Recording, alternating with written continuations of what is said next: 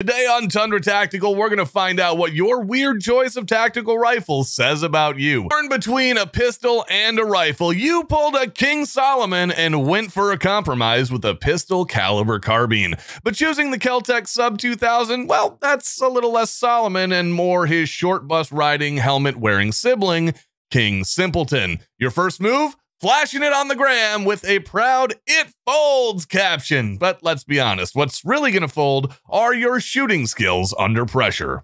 This is the rifle that you snag when you're trying to use an inanimate object to give yourself a personality. If there was a most gimmicky firearm award, the Sub 2K would already be giving an acceptance speech. But on the bright side, it's a guaranteed conversation starter, even if every conversation starts with, "Why?"